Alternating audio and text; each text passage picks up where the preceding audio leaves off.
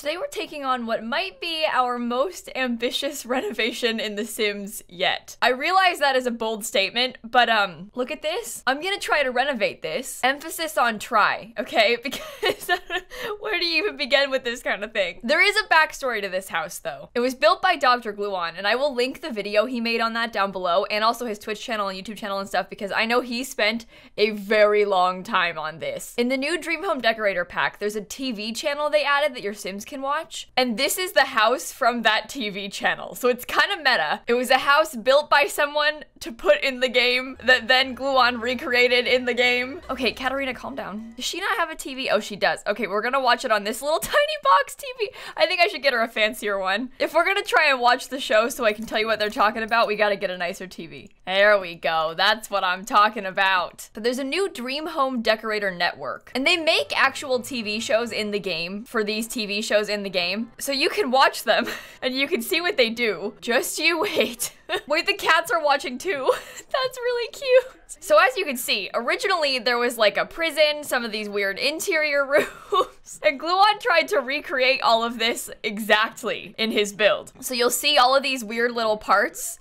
They're actually in the game now. Gluon rebuilt them. And that, my friends, is the house. Rebuilt by poor Dr. Gluon in like painstaking detail. And I'm just gonna come through and destroy it all and turn it into something much less exciting.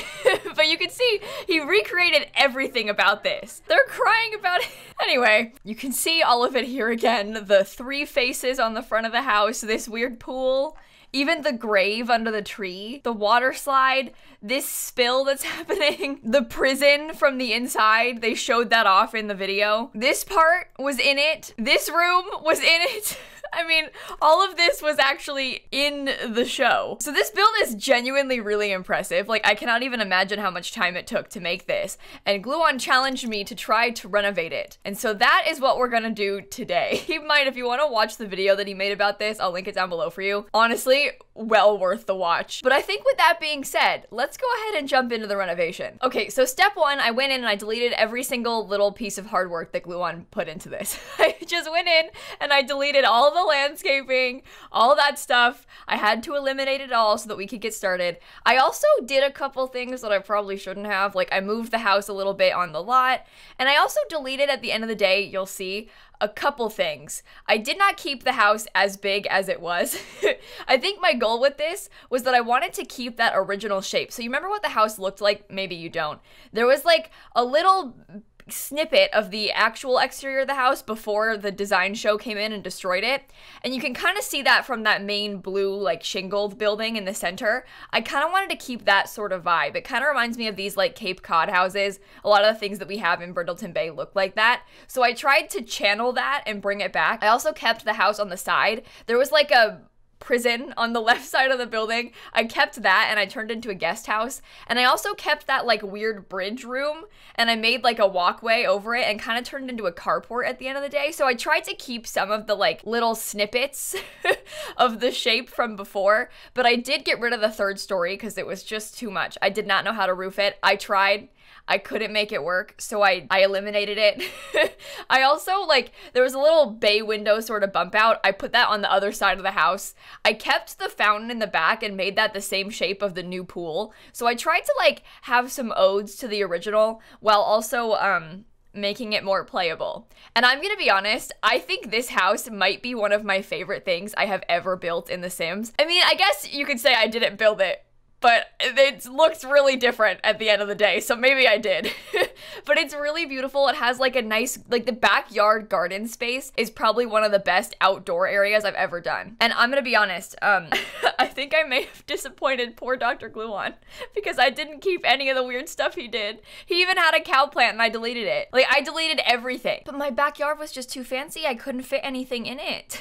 I also tried to keep a few of like the original styles of this main building. Like, I kept the shingles on the outside. I kept the white wood flooring, which I must admit, I really don't like. I like to have like fancier wood flooring, like richer oak sort of colors. I don't know, but I never used just white wood floors in my Sims builds, but because Gluon did, I chose to keep it. So you're welcome. That really directed the color scheme of the inside though. Like once we kept that flooring, it kind of gave us a direction for the inside. It's got a bunch of bedrooms. It has 3 bedrooms upstairs. It has like a guest house, like sort of apartment thing to the left of the building. So you can see that like weird thing on the left. There's a second floor and then there's like a big downstairs. The downstairs is the guest house apartment, like pool house almost. It has a separate entrance. Like you can only get into it from the back of the house. Like from the pool, there's a front door for the guest house. And then the upstairs was going to be an art studio. So you can only access the upstairs from the like little bridge thingy. So it has a separate entrance as well. They're not attached on the inside. There's no like stairs or anything. You can just get to it from the inside of the main house or from the outside to get into the guest house. Does that make sense? But yeah, it was gonna be an art studio. And then I decided to make it a cupcake room. Because I was trying to think, you know, like what is a necessity for this house? What are we missing that's important? And the only thing I could think of was a cupcake machine. So I put a cupcake machine upstairs in that room. I think it turned out pretty nice. I mean, where else can you put a cupcake machine besides the second floor of your guest house, right? Do you know what? All things considered, this house really is not as like grand as it seems from the outside. Like there's 3 bedrooms upstairs. None of them have an ensuite. There's not like a really fancy primary bedroom in this house. Like I think you kind of look at it from the outside and think, wow, there must be like a really nice parents' bedroom upstairs somewhere. You know, there's not. In fact, the parents' bedroom barely fits a double bed. Like they don't even have 2 nightstands because it doesn't fit. Like there's not a really fancy bedroom in this house, but I guess it kind of gives off the vibe that it's maybe an older, smaller house. You know, like that kind of thing happens a lot in older houses. So maybe it's an older house that got renovated for a TV show, absolutely destroyed, and then renovated again for a YouTube video. Yeah. Now I'm wondering if the people who built the original house, like the video team that works for The Sims, who built this original monstrosity to make that video to play on the TV screen, I wonder if they still have the build. I feel like they must. Can we get the original on the gallery so we can compare it to Gluon's? Like, that's what I'd like to see. Do you know what? I think that, like, being the people who make the official Sims trailers and, like, make the TV shows for in-game, like, it must have taken so much work for such a small thing. Like, I love the attention to detail in that. I think it's so cool that they've made this, like, really impressive thing, this, like, little tiny 30-second video that plays on your Sims TV screens. Like, I bet many of you didn't even realize that there was like actual TV shows that you could watch. I mean, same thing with movie hangout stuff. That pack has like actual movies, like little mini shows that you can watch on your Sims TV. And they're actually really good and really funny. I love that kind of detail in The Sims. Like it's almost like lore, but barely. It's just like these little things. Like I love the radio stations, the TV channels. Like I love those little tiny details because there are a lot of things in The Sims that I think the average player just will never notice or realize they have, you know? Like there's so many little tiny things that just the average person who picks up The Sims 4 is never gonna bother with. But then there's people like us who are like, oh my god, let's recreate the TV show from Dream Home Decorator. And my friend Miss Griffey, Tanya built a house. There's like an item in the game that comes with a new pack that has a floor plan of a house, like a picture of a floor plan of a house on this like item that came with Dream Home Decorator. And Tanya rebuilt the house from that floor plan. Like I just love that kind of thing. Like we just get a little snippet and then the Simmers are like, let's make it, let's recreate it, let's rebuild it. I love that. I'll link Miss Griffey's channel too for you because I think you should check her out. She's so cool. All right, while I'm giving shout outs and talking about things you should not miss, I want to promote really quickly that today on Twitch, I'm doing a charity stream. I'm already live when this video is going up. So if you want to come drop by, we're raising money for the Transgender Law Center today, and I'm gonna be playing Sims like all day. So if you want to come in and hang out with us and support the fundraiser, I will link it down below for you, both my stream and also the charity page so that you can donate if you'd like to. Please don't feel like you have to, but if you want to drop by, we're gonna hang out and play some games and raise some money for a good cause. So with that being said, I will stop talking your ear off about like plugging things, but I just think it's important to like drop in and mention the charity streams when I'm doing them. So if you didn't know, we do charity events on my Twitch channel like every month. To date, we've raised $790,000 total for charity, various charities. but I'm pretty proud of that. I think it's really cool that my community comes together and we can do all these things to help a lot of people. So I just wanted to mention that, but with that being said, I'll stop. The build though. So you can see I spent a lot of time figuring out the floor plan and figuring out like all of the room sizes and like the layout of the exterior, and I really was putting off figuring out what color I wanted to paint the exterior of the house because I so badly didn't want to make a blue Suburban again. Like, I know that I paint everything in The Sims blue, but it's just because everything has a good blue swatch. Like, there's so many good things that are blue in The Sims. We are lacking other swatches. We just have so many blue things. So I keep using blue because there's so much of it that's blue and good. I don't know. Give me some more like greens or something. Sims team, please. But I really didn't want to make it blue because I know I make everything blue, so I was putting it off, but I ended up making it gray, which is, it's kind of a bluish toned gray, but it's gray, not blue. And the original house was blue, so it wouldn't be bad if I made it blue, okay? Because it was blue to start off with. But I made it gray. And I made sort of a combo of this stone foundation that matches the fence, and then we had a gray paneling, a gray shingle, and then we kind of combined it to get some interesting, like, more dynamic looking exteriors to this building. And I think at the end of the day, it turned out really, really, really nicely. And now that we've kind of come a little bit further, you can really see what our goal was with the exterior of this house. I think from the beginning, you're probably like, what is she trying to do here? This is ridiculous. But I think now that it's getting closer to being done on the outside, you can kind of see what we were aiming for. So I kept the original shape of that pool that Gluon made, but I flipped it a little bit, and then I put a gazebo next to it because it totally fit perfectly. I ended up putting a hot tub on the gazebo, and then we have like an outdoor kitchen outside, there's a bar, like the backyard is really nice. It's really fancy. The inside is a lot less fancy. Like I was saying before, I think you look at this and expect it to be like absolutely massive and really fancy on the inside because the exterior kind of gives off that vibe. But the inside's not so big. You walk into the TV room, they've got a little kitchen, breakfast nook off of that. There's a formal dining room. There's like a little smaller den type sitting room that has a cat tree in the window. So there's like kind of two living rooms, but they both have TVs in them. I think I see that kind of thing a lot in real life where they'll have like the formal, like fancier main family room and then like the smaller TV room where the kids have like their video game consoles and stuff. So like we have one of those in this house too. And then we have an office downstairs that, believe it or not, has a bookcase door leading into it. I don't usually do that, but my chat demands a bookcase door in every single build I do. Literally every day on Twitch, I have hundreds of children say, put a bookcase door, put a bookcase door. No matter what I'm doing, I could be making like a bar or making like, I'm trying to think of the last place you'd expect this fancy secret door, but like I could be making a park and they'll be like, put a bookcase door. That every time. It's become kind of a meme now. So I did put a bookcase door and a cupcake machine. My two greatest, most requested demands are 3. People ask for a cat cafe, a glass roof, a bookcase door, and a cupcake machine. Literally constantly. And now that I joke about it in a video, like I'm gonna get asked about it more, obviously, because people are gonna like joke about it now that I've said it, but they're not kidding. I get asked this every time, which I respect though. I mean, you need a cupcake machine. It's not a Sims build without a cupcake machine, right? That cupcake machine is honestly bigger than a lot of the builds that I do. Like I make a lot of smaller, like little family homes. That cupcake machine is bigger than them. It's bigger than the bedrooms in those houses. It's terrible. Okay. I have a story, unrelated completely, but I did something a bit scary this week.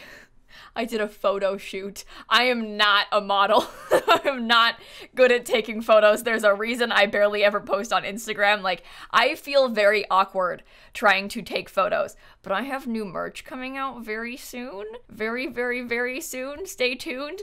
And so the merch company wanted to like take photos for the website, like of me wearing the merch, you know, to put on the website. And so they hired like a model. They had me there to take the photos. They had a photographer and we were taking pictures in the merch. I have never done anything like this before, but I did that on Monday and it was really scary.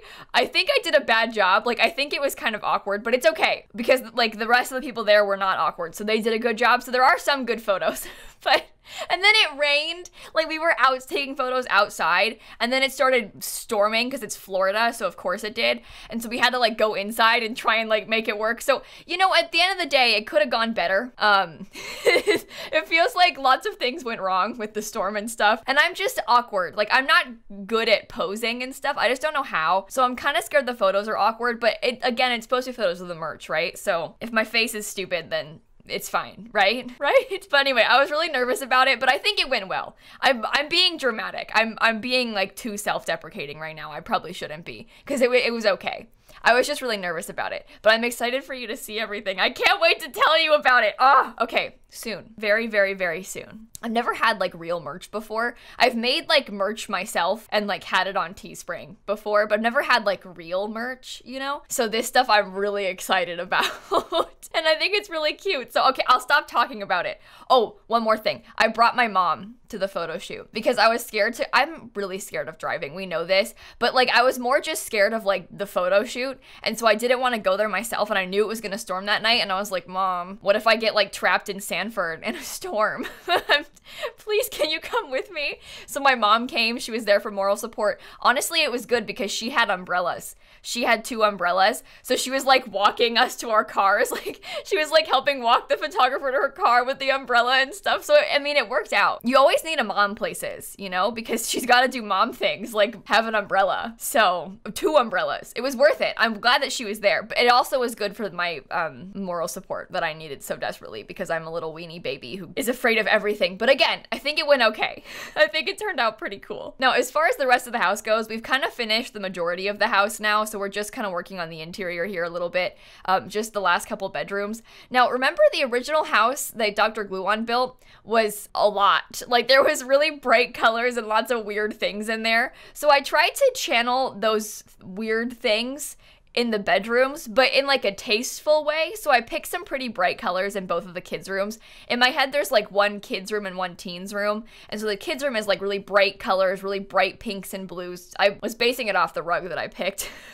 But I think like it turned out really cute. I think it makes sense to have really bright things like that in a kid's bedroom. And the other bedroom is very much black and white. Like I used this tree black and white wallpaper that I've never used before, and then I based the whole thing off of that. So I was trying to pick some things that I don't usually use in my Sims builds for the interior of this house, at least for the bedrooms. I think it's kind of fun to try and branch out and pick like goofier looking bedrooms, you know? And by the way, usually with fixer-uppers, we give ourselves more of a budget. Like we'll say, okay, we have 30,000 simoleons to renovate this house.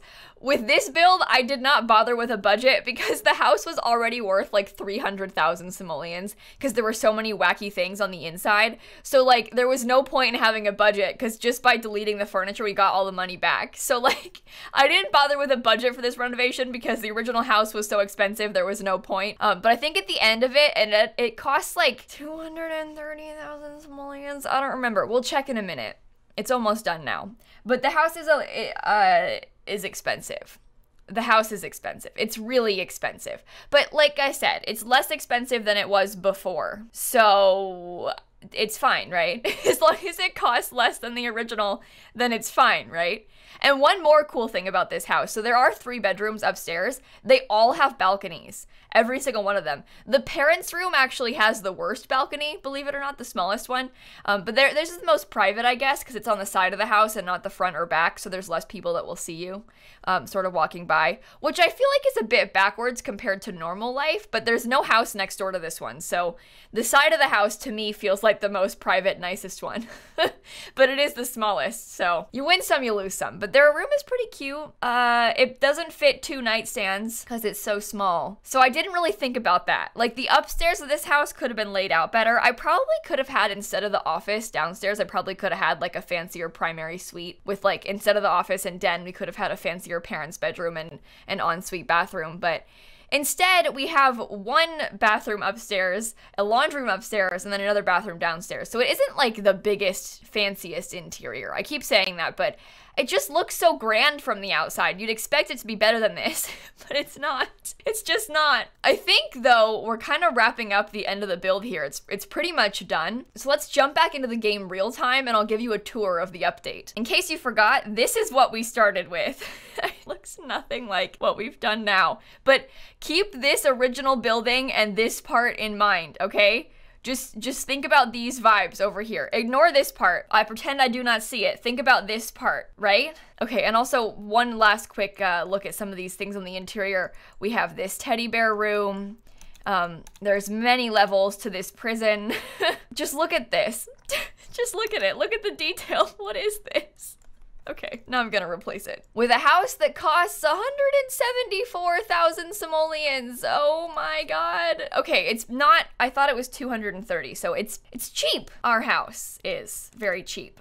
But this is the finished product. I'm so happy with this. I love the front. Like, I think the landscaping and the layout turned out really nicely. So you can see I turned this like middle part that was already there with the bridge. I turned into a pretend carport and driveway. Obviously these aren't real cars. They're just debug cars. They cost 0 simoleons and they're decorative. You can't even click on them. But it has the right vibes.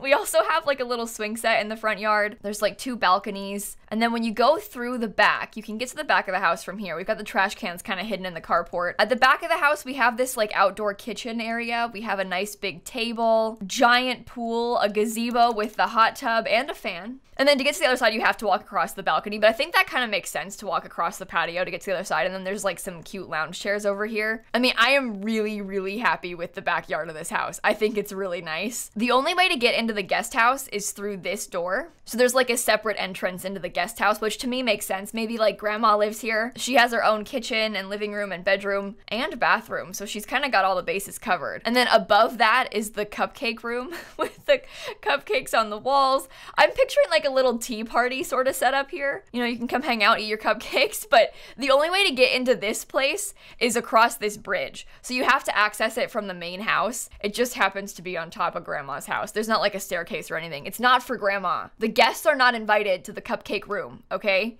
But then in the main house, the first room you walk into is the living room, the like main big family room. Then to the right, we have a little kitchen and sort of breakfast nook area. There's the main big downstairs bathroom. It's got 2 doors.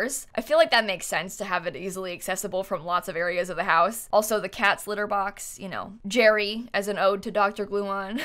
The dining room off that space. We have the bookcase door into the office. And then this is that den I was talking about, like the like cozier hangout space for the kids maybe, and then obviously the cat tree. Upstairs, we've got a really big hallway, dog bed, fish tank, secret desk nook. I don't actually know if this functions or not, but I'm just gonna hope that it does. So that's there. The laundry room, we've got a bathroom upstairs that like the whole family shares. And then we have this kid's bedroom with like the fanciest deck. I made the outside before I decorated the bedroom, so now they kind of feel like they don't fit, but it's okay. This like teens room with the posters and stuff on the walls, I love this one. And then we have the little siblings bedroom too, with also posters, but more brightly colored stuff. And then the parents have the smallest bedroom, but it's still really nice in there. Don't worry, we have laundry hampers for the laundry room. And that's the whole house. It is on my gallery if you want to download it. It is unrecognizable from the original, but that's almost kind of fun. Like, it kind of is exciting that it's so different, or maybe it's a bad thing. I don't know. I will link Dr. Gluon's channel down below if you want to go check out his stuff. He is so creative and talented and just the best. And again, we do have that charity stream going on today for the Transgender Law Center, so I'll link that down below as well. And on that note, I will see you all tomorrow. Bye, everybody. If you want to make a house for Fixer Upper, I do renovate your houses a lot. This Dr. Gluon one is a bit of an exception. Hashtag #FixMeLilSimsie on the gallery. Build a rundown, kind of wacky house. I might renovate it for a video.